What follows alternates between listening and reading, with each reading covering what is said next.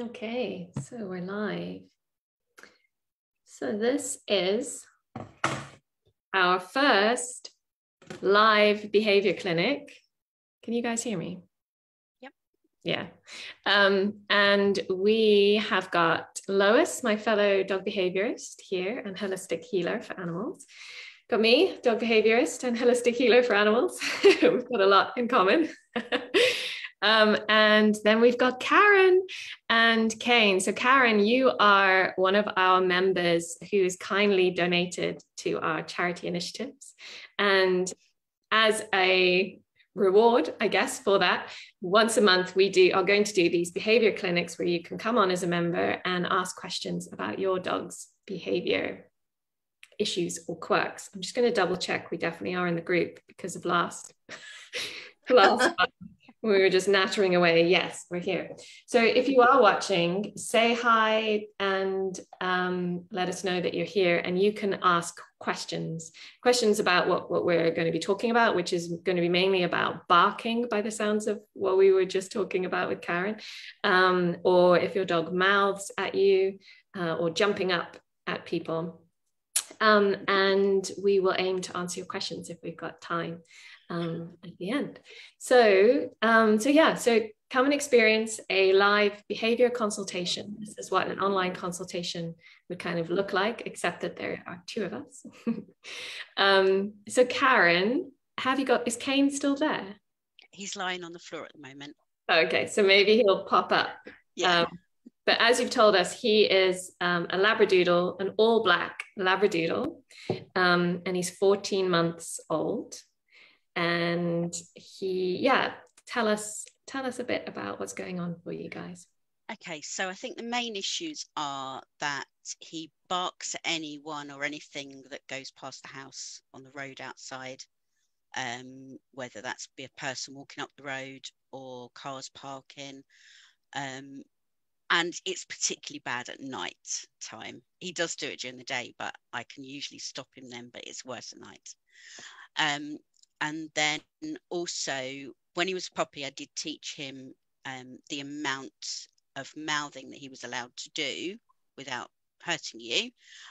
But I still can't get him to stop mouthing. So when he puts his mouth on your hands or arms or legs sort of thing. And then the other thing is jumping up at people. I do tell him to sit, and he does do that, but then he's still too excited and then he just jumps up again. Is he quite tall on people then? I suppose he comes up to sort of my shoulders when he's jumping, wow. His head would be, but yeah. Okay, yes, I can see how that could be an issue more so than little dogs. And then you were telling us that you did have some other issues with pulling on the lead, but you've been to some of our loose lead classes. Yes. So we went to the loose lead training, and it took a couple of weeks to embed itself with him, but now he's much better.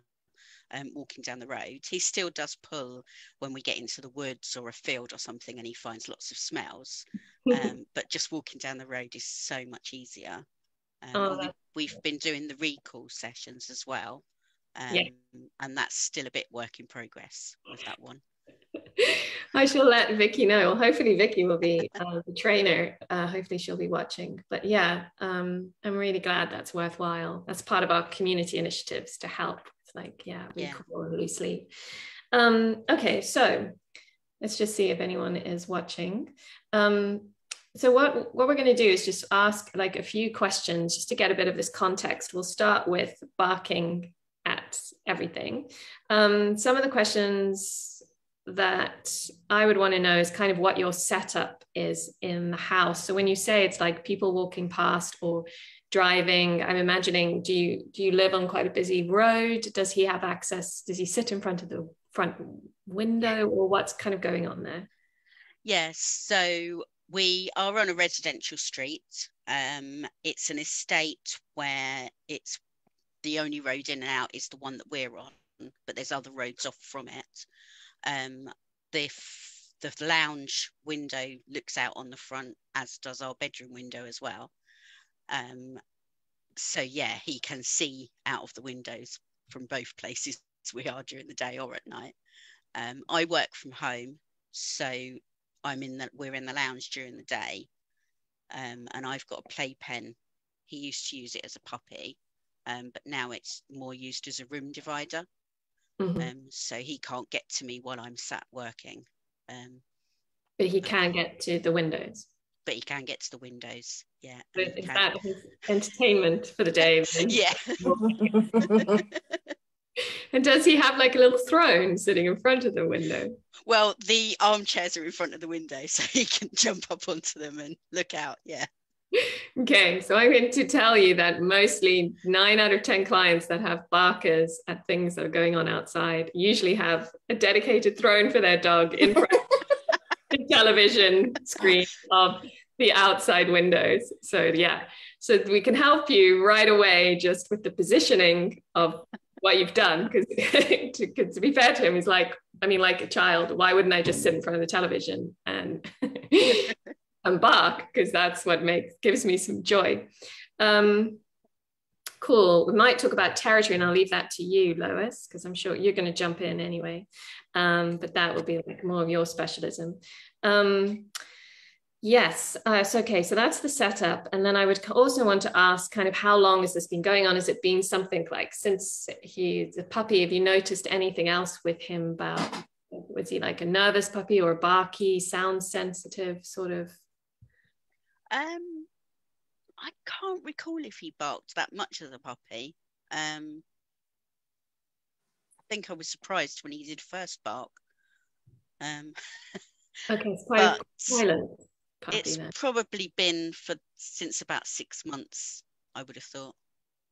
Okay, so a growing stage, a growth spurt, hormones changing. And was he a very quiet puppy then? Because that would raise some questions in terms of, was he nervous at all, or quiet, overly introverted or quiet? I think I probably struggled to socialize him as a puppy. I struggled to find any courses, and only found you guys more recently. Yeah, I didn't manage to find puppy training courses when last summer. Okay. So does he feel quite frustrated? Does he pull with the pulling and stuff? Is that a frustrated pull to see other dogs, or? He really wants to go up, say hello, play with them. That's how he lies down and he just wants to get up and play. Okay. So there might be a feeling of lack in him, which is making him overcompensate for that by being more overly like, play with me or jump up at you, give me attention, because there's some sort of lack from a childhood, puppyhood sort of thing. Sorry, I was doing a different therapy thing just before this for a human. So, but yeah, you know that I call my dog my child anyway, Lois. So that's a whole different ball game. We won't go down there. Controversial. Okay, so yeah, I'm getting a good picture here. Worse at night, and then I'm going to hand over to you, Lois. That's just my last question was, and also I'd probably want to ask about, have there been any changes around the 6-month time in your household, or just changes in your household? But before I ask that, when you say worse at night, what's going on at night? Can you give us any idea why? Is it louder at night, or is it because it's dark time? I think it's probably because it's dark, it's night time. I'm trying to sleep and then suddenly I'll start barking and I'm woken up. You're woken up, or he's woken up? Well, I'm woken up because he started barking. Yeah, because we're the thoroughfare into the road, everyone pretty much goes past the house. And I think it's when there's someone talking, if they're walking up the road talking, it's the noise that sort of he hears, and okay, he's then looking out. Yeah, so I'm picking up on some sort of nervousness, like it's a bit more scary. Are you picking up with this too, Lois? It's a bit more scary at night time. There's a bit more security alert going on for him. feeling a bit more vulnerable. Everything is maybe a bit more accentuated, like the noises are louder when that dusk, especially, is it more around dusk, or is there a change, or is it like later on? No, it's later. Oh, okay, later. And yeah, okay, so that's really interesting. Lois, do you want to chip in, because I've been talking, and maybe just cover any changes that might have happened? Have you got anything to ask?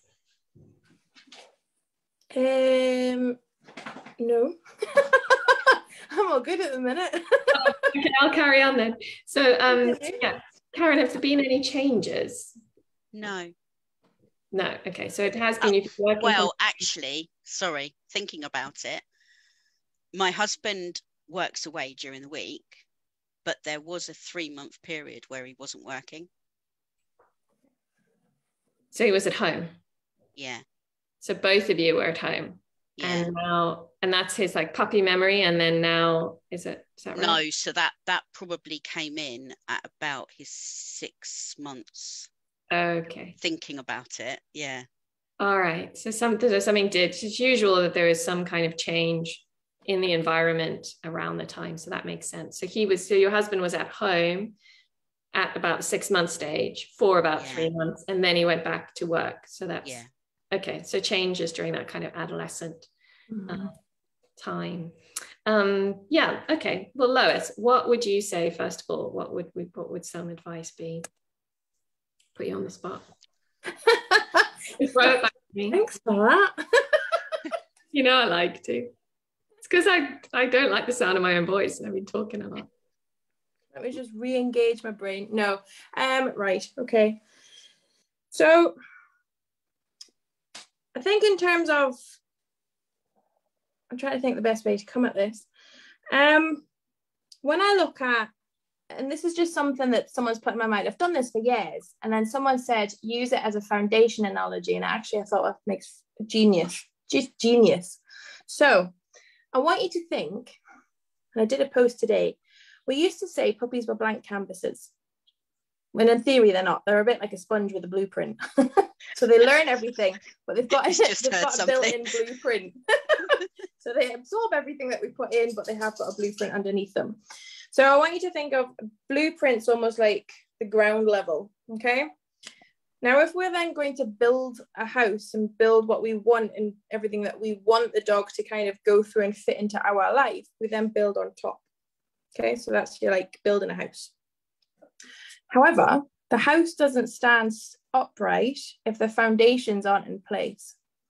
So the foundations are where we've got to look at and build on the foundation layers to then eventually, if we make sure all the foundations are set, the dogs kind of roll out as a happy-go-lucky, love and life, chilled individual, so on and so forth. Does that make sense? So when we look at foundations, I'll run through them very quickly, because actually these are going to tie in with the barking and the jumping up and everything else with a couple of tweaks on the top. So right at the bottom of your foundation thinking, we've got health and well-being, which Nikki, you can talk into that one a hell of a lot more than I can. And probably the biggest overview that we can look at. So we can look at all aspects from diet to general health to pain issues to hormones, because we're dealing with an adolescent dog that they're very easily frustrated, and life bless them at this point in the game. Given the noise sensitivity, are we looking at a potential health piece in there that needs to be looked at and delved into? Above that, you've got feeling safe, which is where I've come back to, and I think it's where Nikki's landed as well, especially with the nighttime and not being fully settled. This not being fully settled could also link into a health and wellness piece, which I'm exploring with one of mine. But does he feel safe? Is his environment safe? Does he need a den? That kind of thing. What do we need to change in the environment to help make him feel safe? It's no judgment or anything else. We have to tweak, because every dog's something different in that sense, Nikki, aren't they? You know, I've got some that if you take away the crates, it's like the sky's falling out down to earth. It's torture. Whereas I've got one that would live under my bed if I let her. She's not allowed to live under my bed, but that's past the point. So we've got feeling safe, and I think that's where we've landed in that land, for noise sensitivity. Up from there, you've got activities that are breed specific or suit the individual. I would say you're hitting the nail on the head there. You're meeting his needs in the sense of he's getting his daily walks, he's doing lots of activities, so he's doing trick training, he's doing training classes, all that kind of stuff. Enrichment, anything like that, all kind of fits into that, keeping him occupied so you have a life. So he's not destroying the house. Communication, so body language, which is a whole other ball game, and one that we can certainly delve into in coming sessions, I think, Nikki. Mm-hmm. Self-management, so arousal levels. This is where I think every adolescent dog falls in a heap. Because in adolescence, dogs hit adolescence at 6 to 9 months. And at 6 to 9 months, they learn 2 questions. No, I'm not doing it. 2 statements. No, I'm not doing it. And why do I have to? I find all adolescent dogs, they learn a level of impulse control as puppies. And then it kind of gets flung out and shoved on a shelf in adolescence. And they go, no, we don't need that. We'll just leave that over there. And we're going, God, it's torture. Puppyhood is easy compared to what comes next in terms of adolescence. So I would say arousal levels is a big thing that we've got to play with all adolescent dogs. It's not just your boy. And we see arousal levels differ between male and females. So I think males, in my sense, male dogs in particular, I find are more easily frustrated than some of the females. However, the females are more tetchy with it, which is just great fun, especially when you've got a household of the buggers. Flexibility is the next one up. So learn and adapt. How flexible is he to change in routine? How flexible is he to life? Something that we can grow and shrink on this one, flexibility. I don't know if you agree with that one, Nikki. I personally don't like strict routines in my dogs because I find it causes anxiety. Yeah, I find it depends. Some really need it. Love it and need it. Yeah. Others, it causes, they're like, oh my God, I've missed tea time. I've missed tea time in a minute and I can't go. It actually causes the obsessive. Yeah. Clock. So I think we've got to be flexibility. How does the dog cope with flexibility in the lifestyle? And then confidence is a big one. Confidence can also tie in massively with your barking piece. I've written in as well, which is where we go. Yeah. So my big areas, I would say, if we're looking at the foundation piece, I think we're definitely looking for bark, and we're looking at confidence and feel safe, and possibly health and wellness. And I'll explain health and wellness more when we get to jumping up and mouthy. Yeah, that's a good point. Actually, at the beginning of a session, I usually always ask what food the dog is on as well. I find that is one of the crucial questions, interestingly, for behavior. So what food is Cam? So he is on Nature's Diet, wet food, and with a bit of oats. It's like an oaty mix.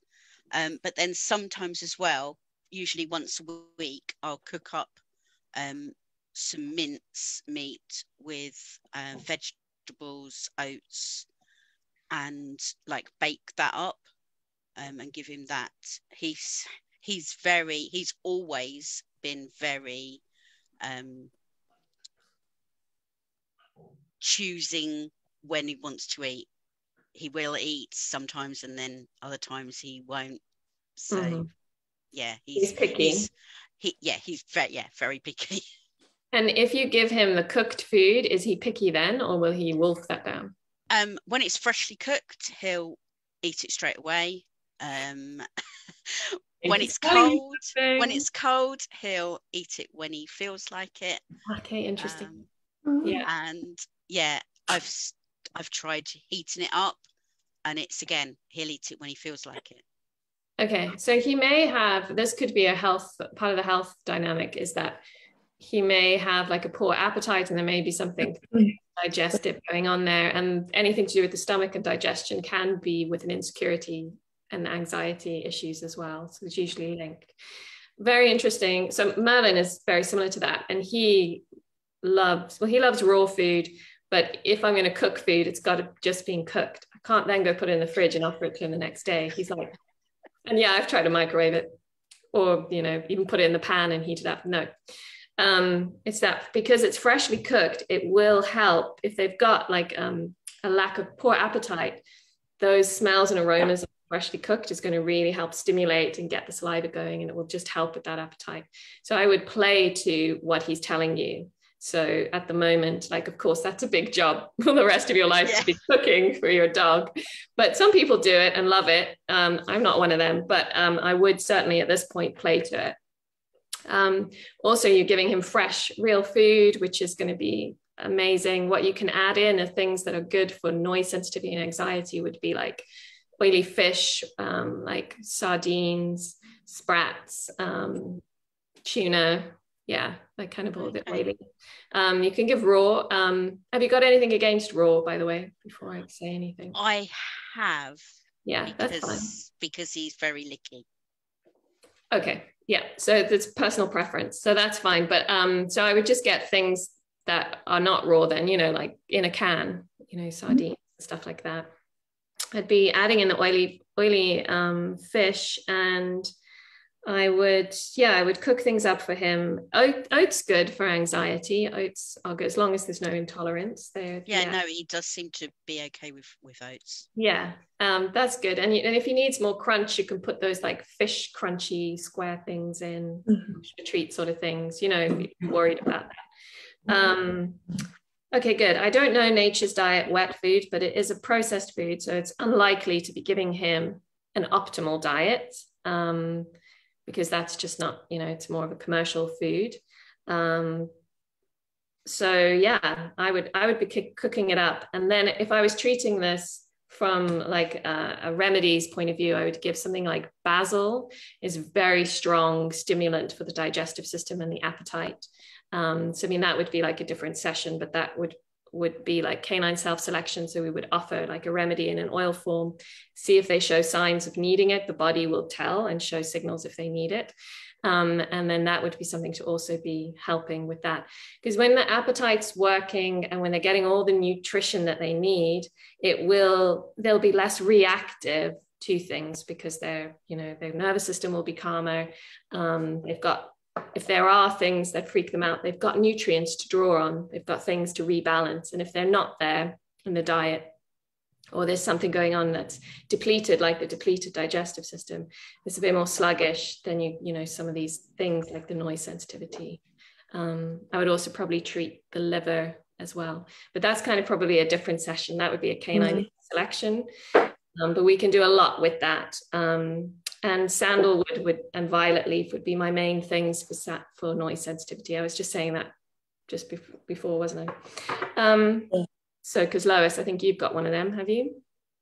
Yeah. How in my life.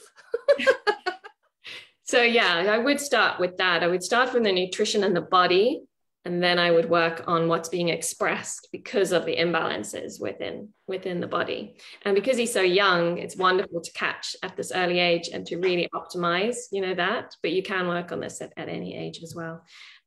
So that would be my piece on that. And then I would definitely be going around like what Lois was saying about a den, and I'll let her carry on with that. But I would just to follow on from what I was saying is your setup is you're setting him up for failure with the being by the main window. So if you are looking to segregate, then I would be putting him in an area which isn't by that. But then what we need to do is then supplement him with things he can be doing, because you've taken the television away, and now, he might be barking because his television's gone, so you kind of have to supplement that. But Lois, do you want to talk about like setting up the den and where and the enrichment and that kind of around that? Yeah.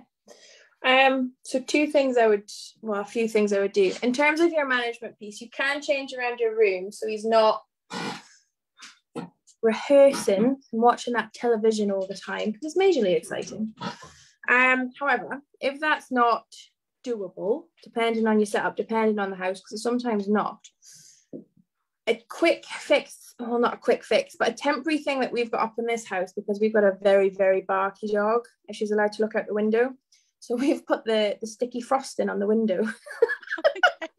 just up to like a midway point, so it's blocking her line of sight, and it lowers, because she can't see it, she can still hear everything, so we've still got that issue, but it has made a significant dent on that rehearsal. She can't just sit and watch out the window now and bark. So that is an option as well. Sticky stuff on the window, and once you're done, you just peel it off, put it in the bin. Amazon's finest. And then you're not sitting blacked out or anything like that. Not looking unsociable to your neighbours. Well, you know. So that would be kind of your first line of management for breaking that watching the television. I love that. It's great. Never thought of it like that. Love it. In terms of, I always give my dogs a safe space. So we create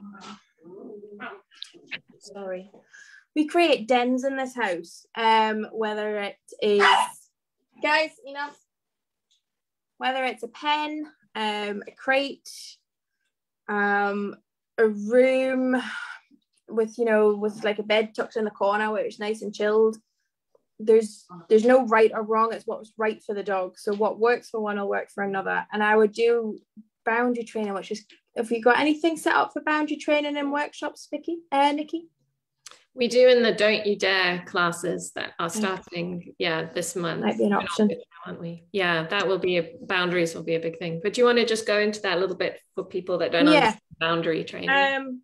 So boundary training is ultimately just creating a safe space where your dog is allowed to chill and relax until they're released out. People take it to the extreme. I don't. My dogs can come and go out of their boundaries as much as they like in this house. If I have a guest coming in, then they're put away in their boundaries, and that boundary can be a room, it can be a crate, it can be, behind a baby gate on a raised bed. It doesn't matter. But in terms of just building that den, I would create a nice safe space, feed them in there, give them lots of treats, just to build value and wanting to be there, and allow him to go and explore it and come away as he pleases, especially if we've got a slight insecurity issue. But it is somewhere I would build to be very, very exciting in just his space. No one's allowed to bother him in his space. It's his. So that is one piece I would do. Additional brain stuff. So if we're going down the lines of labradoodles, so we're looking at, anything scent work, anything generally that involves food, really. But fussiness, however, I was having this discussion with behaviourists yesterday. Doodles are notorious for being fussy eaters, because the gut issues in doodles, are huge. So that's really, really interesting that it popped up. But you can utilize some of the daily food allowance and make them work for it. So stuff that wet food in a hoof or on a licky mat or in a Kong. It doesn't have to get it out of a dish. Anything that's dry, you can do little scatter feeds or interactive mats. Cardboard boxes are a firm favourite in this house. They turn to confetti. It's great. Is that a nod, Karen? Does he like? Yeah, he likes cardboard boxes. Yeah, it's always good fun, isn't it? And you're like, oh my God. Amazon delivery. Yeah. Yeah, perfect. Anything like that. To give them that alternating. We're not watching the telly all day. We're going to use your brain. 20 minutes of your dog using their brain is equivalent to a 2-hour walk, give or take. So it'll give you an indication of what should follow 20 minutes of him using his brain. Yeah, no, that's brilliant. Also, I would ask Karen, in the classes that you've been doing, when he's working for food, do you find that he's more motivated? How is he with the food and in the classes? He would really react. He's wanting the food when we're in classes, and even when I'm doing those out in the garden as well, or out on walks, he's straight there for the treats. Well, that's good. But I've not used his normal food for that, so I don't know how that would react. he'd react with that. Yeah, probably well, if you play to again what he's telling you, I think that. And then what I would do is you can also get, like for real food, I think you can get these squeezy things that you can put food in and you squeeze it out as the treat, you know, because it's kind of difficult to pick up. I don't know what you're cooking, but you know, if you're putting it into something, then you can take it out as the reward little by little. But also hiding, like just simply rather than feeding him out of a bowl, is hiding his actual food around the garden you mentioned, or around, you know, under pot things, or in little like container things that make him work for it. And you can also, like in a class environment, start with those basic things that you've learned, you know, to get him to work for the food. That will start the saliva going, will start the digestive system working, and then he will likely eat the food and then go for the enrichment toys and things that have got the food in there, because you've excited him to do that. So yeah, we've got, like, basically we've got to deal with, we can do the management piece, which is really important, but we do have to deal with what is motivating the barking, which is kind of like a boredom or frustration, or those kind of things. So we need to give him a replacement for that and make him work. And what is good is it doesn't have to take much of your time, like 3 minutes, 5 minutes, to do a couple of things you've learned from the classes. You know, maybe have you done a middle or something? I'm not sure. Yeah.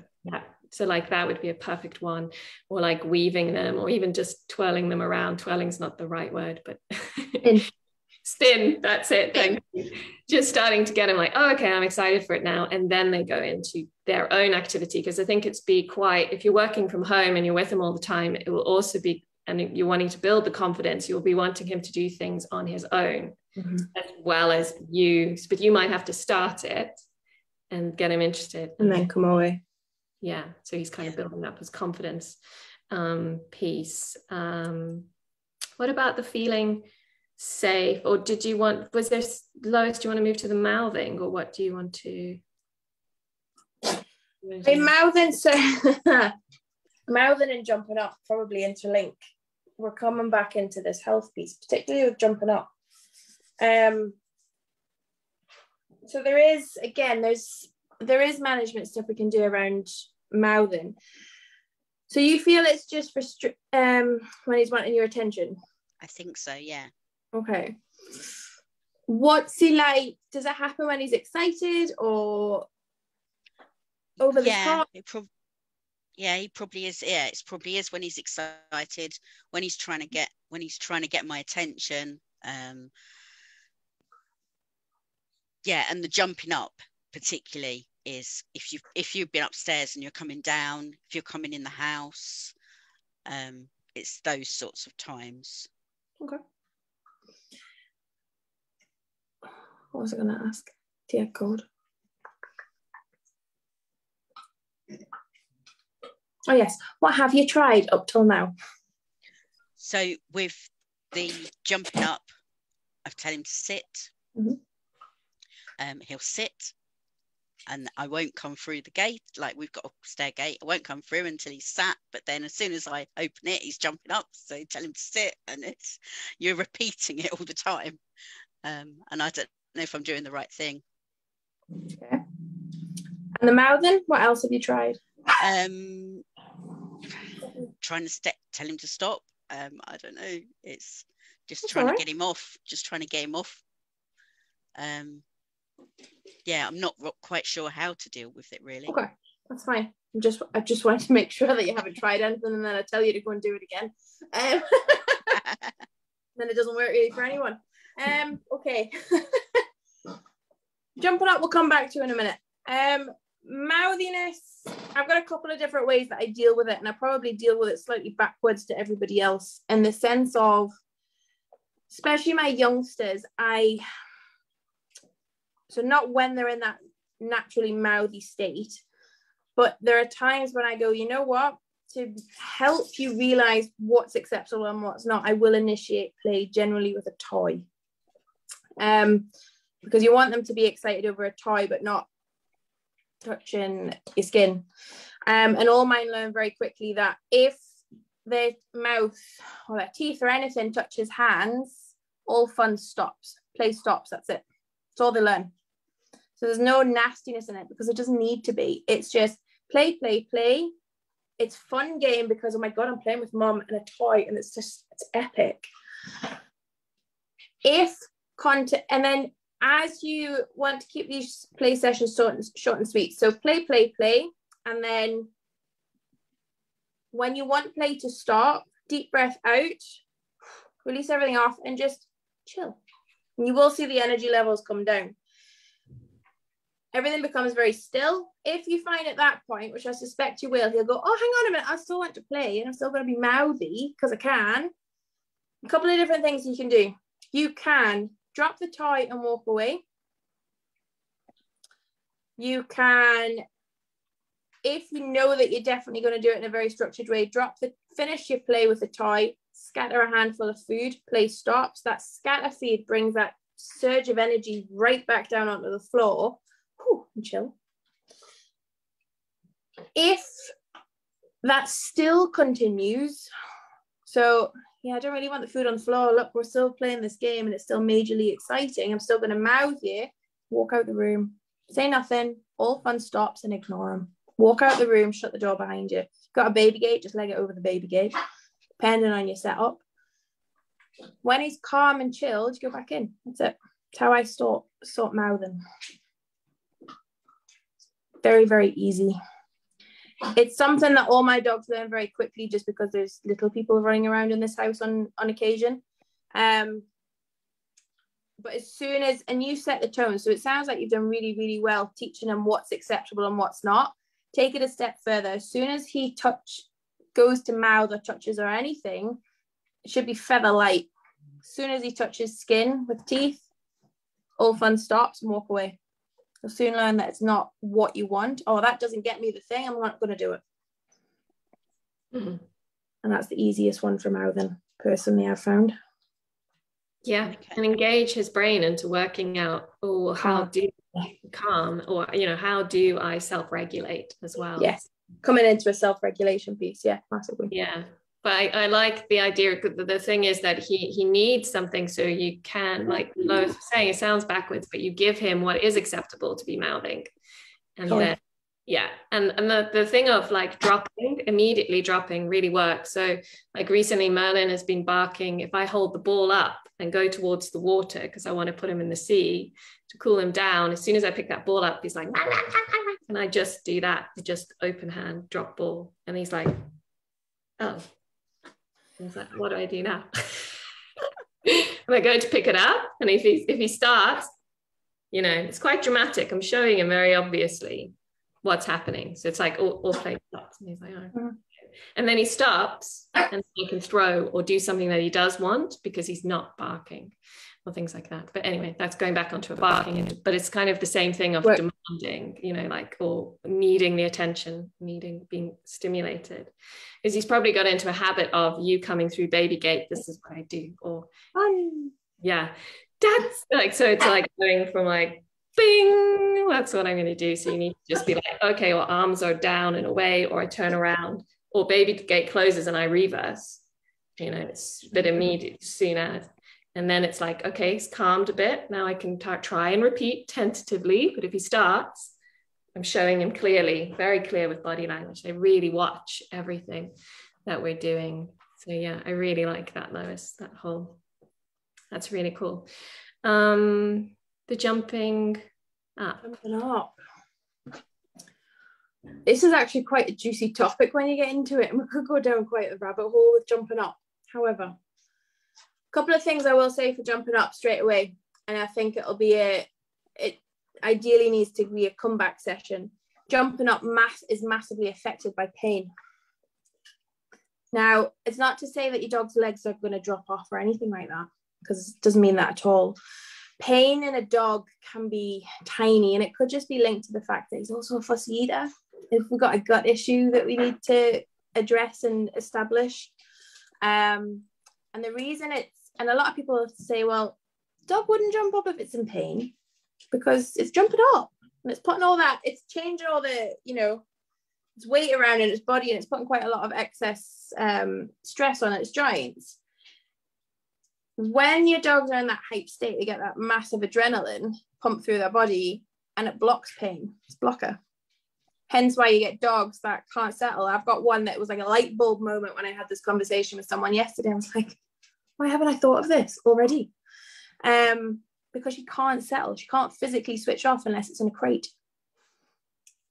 She doesn't jump up. She just paces constantly. And I've just had the light bulb moment of, can she not settle because she's in that much pain? And funnily enough, she settles when she's given CBD oil. Well, I thought that was helping with anxiety, but clearly not. So back to the board game on that one. Pain. Yeah. Yes, it's good for pain. Yeah. So I think in terms of jumping up on a long-term basis, it's going back into that health and wellness piece and making sure, okay, hang on a minute, let's have a bit of a delve around in there and see what could be triggering the response that we're seeing. Again, massive issue in doodles, specifically across the board, not just one specific like labradoodles or cockapoos. We're seeing it in doodles across the board for whatever reason, mostly coming back to the gut. So there seems to be that link there.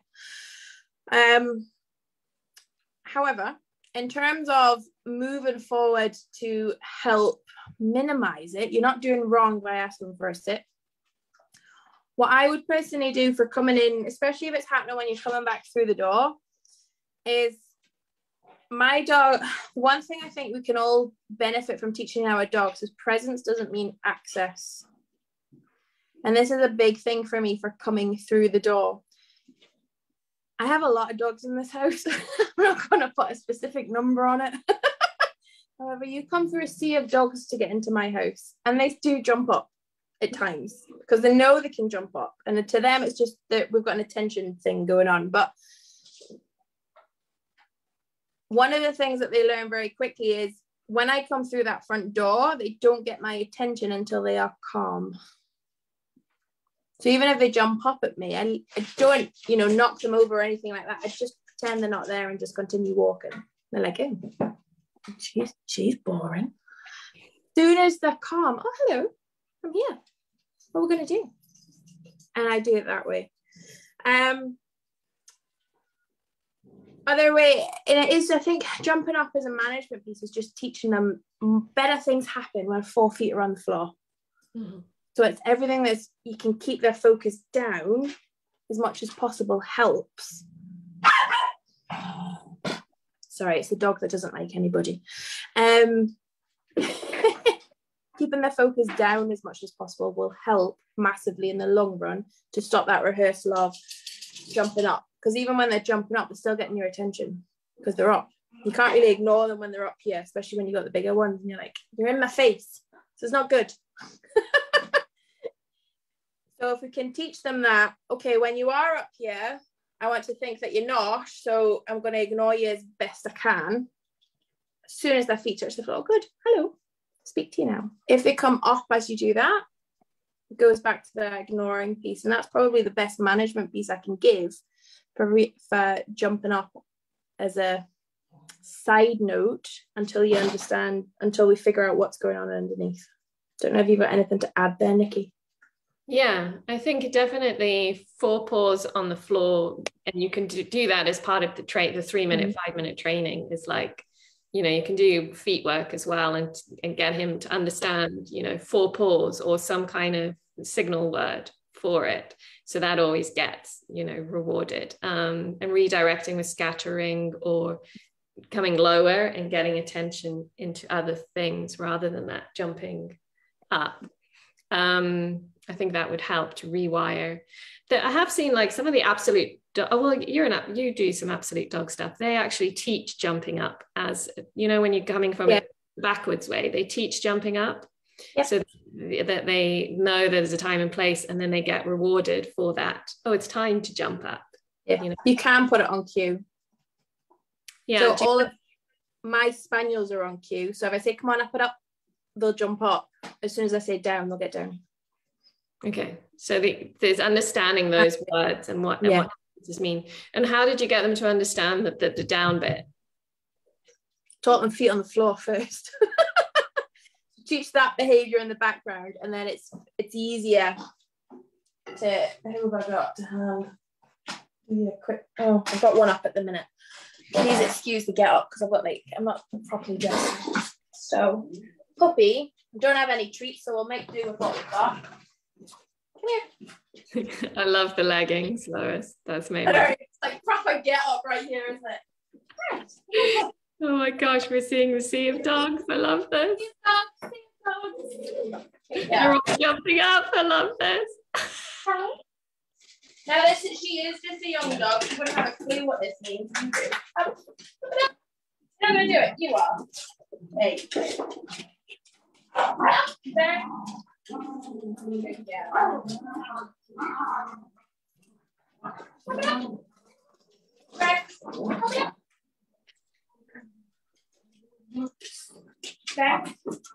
Okay. Yeah. So generally, good luck getting calm again, Lois. you'll be fine.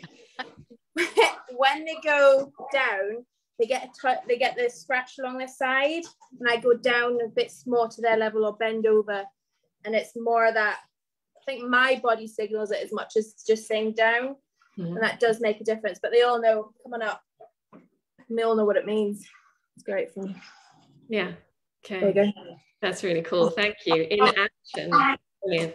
I would also say, and Vicky's probably done this in her classes, is I love Vicky's step up. So when you have like one of those yoga, yeah. So you can also, so if he's doing that, then you can go step up and redirect onto like, because that's feet onto something and he's getting rewarded.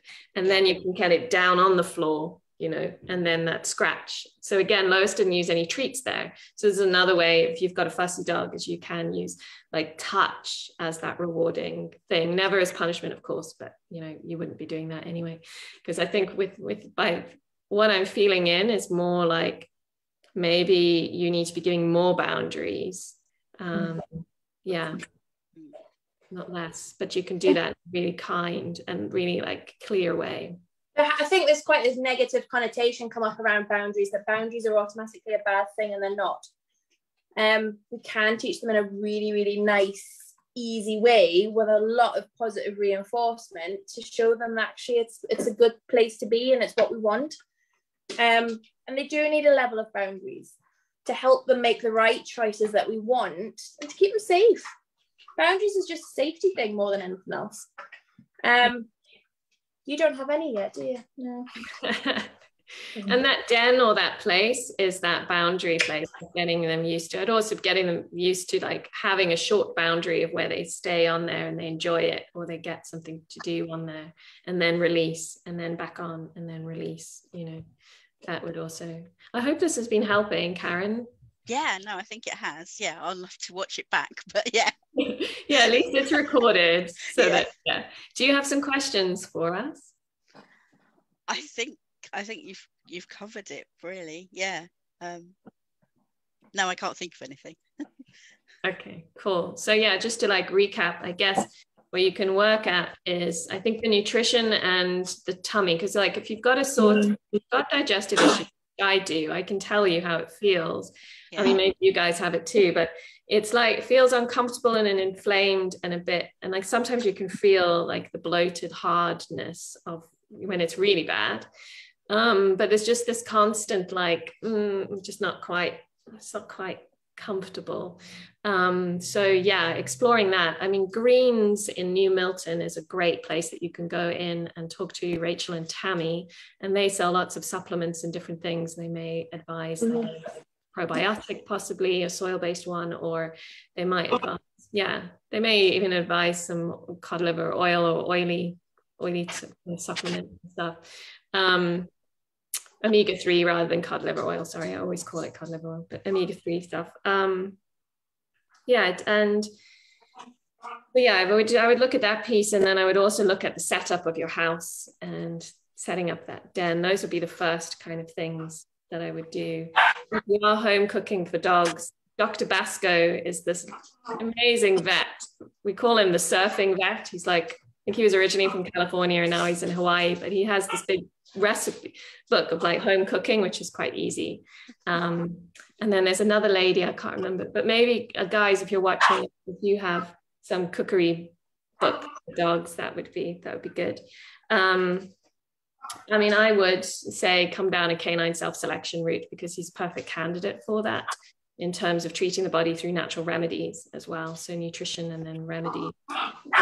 And then, yeah, looking at that feeling safe. So if it's worse at nighttime, I would really be looking at making him feel comfortable.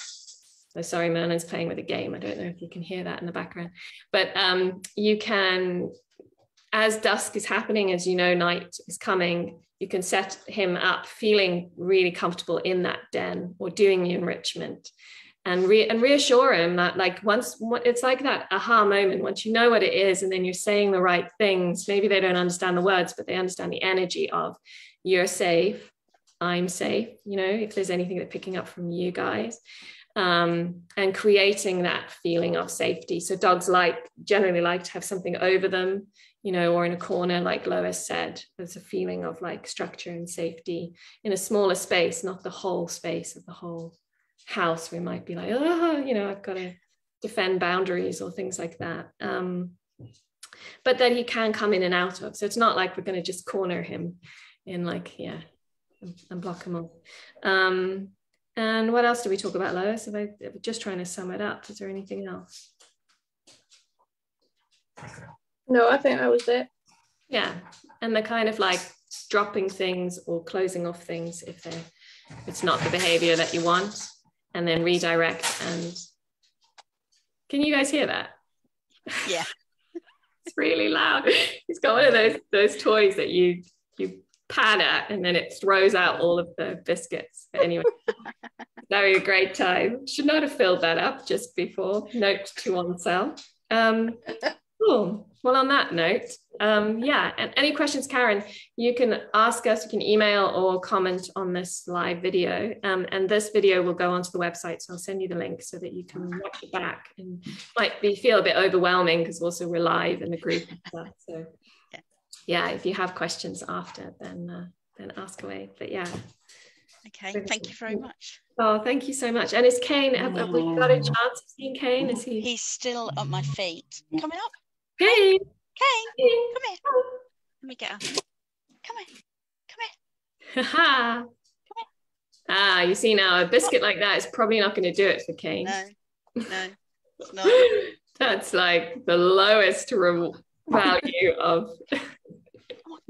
So it's brown. No, biscuit. it's not. He's not going to.